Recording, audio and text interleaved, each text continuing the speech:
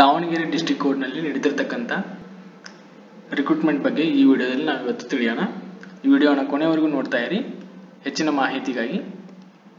ಇಲ್ಲಿ ನೋಡಿ, vacancy details ಈ ರೀತಿಯಾಗಿದೆ. ದಾವಣಗೆರೆ ಡಿಸ್ಟ್ರಿಕ್ಟ್ ಕೋರ್ಟ್ ರಿಕ್ರೂಟ್ಮೆಂಟ್ 28 ಹುದ್ದೆಗಳು ಖಾಲಿ ಇದ್ದು ಅವುಗಳನ್ನ ಭರ್ತಿ ಮಾಡ್ತಾ ಇದ್ದಾರೆ. ಇದಕ್ಕೆ ಬೇಕಾಗಿರ್ತಕ್ಕಂಥ ವಿದ್ಯಾರ್ಹತೆ 7th ಇಲ್ಲಾಂದರೆ SSLC ಪಾಸ್ ಆಗಿರತಕ್ಕದ್ದು. ಹಾಗೆ ಏಜ್ ಲಿಮಿಟ್ ಮಿನಿಮಮ್ 18 ವರ್ಷ, ಮ್ಯಾಕ್ಸಿಮಮ್ 40 ವರ್ಷ. ಮತ್ತು ಅಪ್ಲಿಕೇಶನ್ ಫೀಸ್ ಬಂದ್ಬಿಟ್ಟು ಇದರಲ್ಲಿ ಯಾವುದೇ ರೀತಿಯಾದಂಥ ಅಪ್ಲಿಕೇಶನ್ ಫೀಸನ್ನು ನೀವು ಪೇ ಮಾಡಬೇಕಾಗಿಲ್ಲ.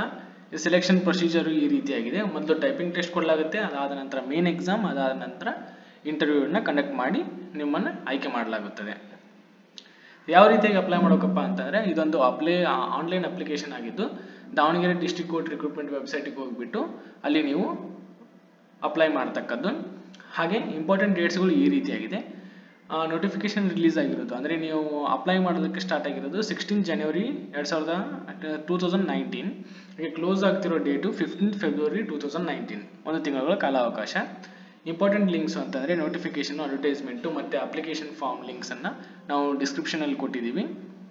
ದಯವಿಟ್ಟು ಡಿಸ್ಕ್ರಿಪ್ಷನ್ ಚೆಕ್ ಮಾಡಿಬಿಟ್ಟು ನೀವು ಎಲಿಜಿಬಲ್ ಆಗಿದ್ದರೆ ಇದೊಂದು ಅವಕಾಶನ ಯೂಸ್ ಮಾಡ್ಕೋಬೇಕಾಗಿ ವಿನಂತಿ.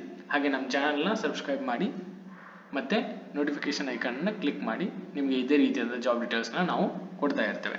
Thank you.